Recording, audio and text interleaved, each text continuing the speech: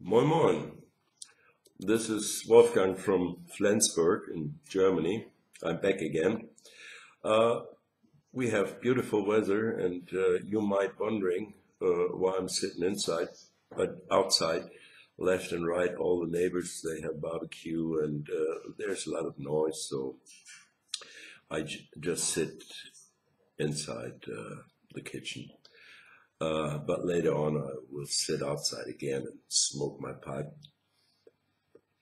By the way, I have a Dublin made by Big Ben. I think it's a Dutch uh, pipe maker factory. And in the pipe, I smoke this beautiful pure rum tobacco, Blockade Runner by Cornell and Deal. It's, yeah, I think is rum pure. If you smell the tobacco, it's like you open a bottle of rum. But I don't want to talk about tobacco and pipe. Uh, Not about this,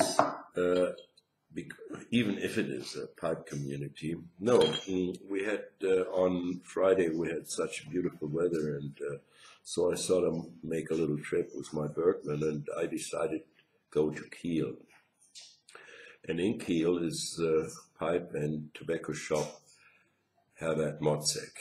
He is a guy since the middle of the 60s. He has a license to produce tobacco, and many people like his handmade tobacco. And like many of you guys know, the Motzek Strang, the rope, comes out of his shop and from Kiel, and it's a Virginia with burley, with a rope, Virginia, and with a heart of burley and perique. And it's all handmade by Mr. Motzek, and there are no chemicals, not any chemicals, and it's just nature tobacco. And he is very famous for it. But this man is retired now, and I think the right word is successor, is a young pipe maker and a wood carver from southern Germany, and he has taken the risk and took over the shop and is a new owner, and I think it's pretty risky in times. All the pipe shops north of the border closing here in Flensburg, the good pipe shops closed and all over. And then you have the power to take a tobacco shop. I think that's pretty good. So I went there and I met him. He is a nice guy, and the funny thing, he recognized me, but I stayed there about an hour. I bought just one tobacco, the number 32 from Larson's.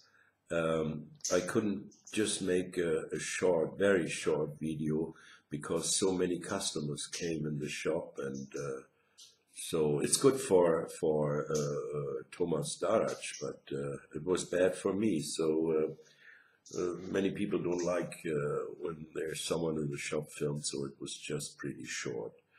And after I went on the other side of the Kieler Fjord to a submarine memorial, made a little video, and there's a little bit up the coast, there's a naval memorial for all the sailors from the World One and Two, from the First and Second World War. And on the beach there is an original submarine. I made a little video as well. Yes, that's what you're gonna see in the next few minutes. I hope it's interesting for you, and yeah, take care and have a lot of fun. So now I'm in Kiel, and I want to visit Motzeks Tobacco and Pipe Shop. There's a new owner, and I hopefully will see him, meet him, and I will see what happened to this store. So I'm in this fine, nice little shop. On the wall and the side and these little windows, you see all the pipes for sale. There's a humidor for cigars. And right here are beautiful pipes made by Thomas Darasch. A lot of fine freehand pipes and some traditional shapes. Beautiful pipes, and maybe sometimes beside there's a little room where you can sit and smoke and try tobacco and drink coffee and maybe talk with other people. Very comfortable. In the rear there's a little workshop, but I think he has a bigger one in the back of the house. I don't know for sure, but I think so. And there he is, the master himself, Thomas Darasch, a pipe maker, a pipe lover, and hopefully in the future he also will make this fine tobacco Mr. Motzeks was selling, because there was a speciality of this shop, the handmade tobacco by Mr. Herbert Motzeks.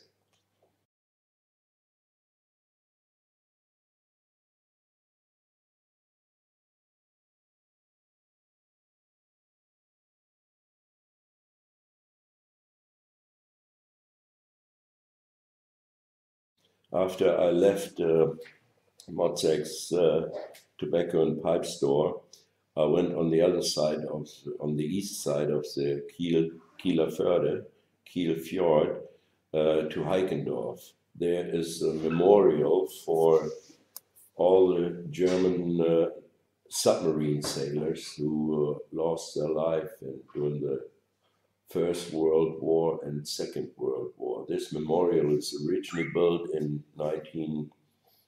the end of 1920, and here it's built in a half circle down in the ground, and on this brass plates there are the numbers of all of the German subs sunken during the Second World War, the name of the commandants, and all the name of the crews from all the boats that get lost during the war.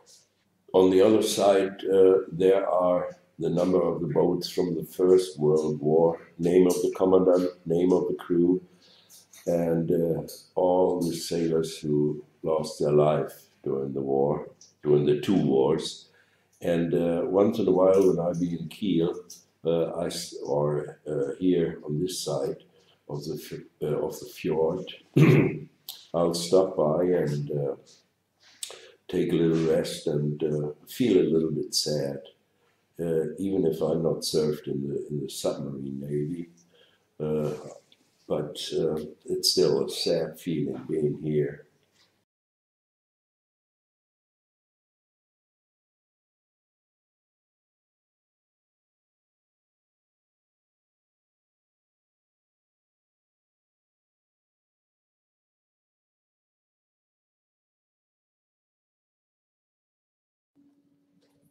A few kilometers up the coast, there's the little town of Laboe, and there at the beach is an original seven sea submarine built in 1943 and served the last 2 years of the war in Norway.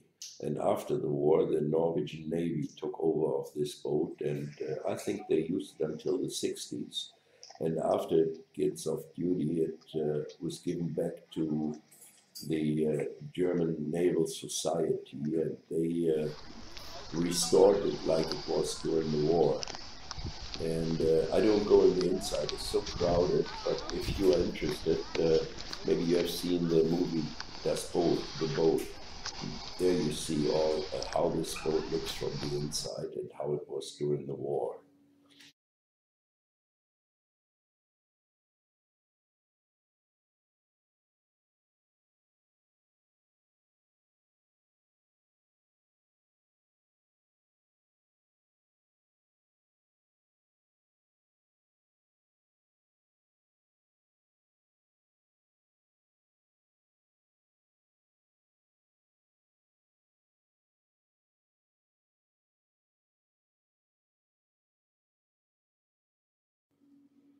On the other side, where the sub is the Navy Memorial.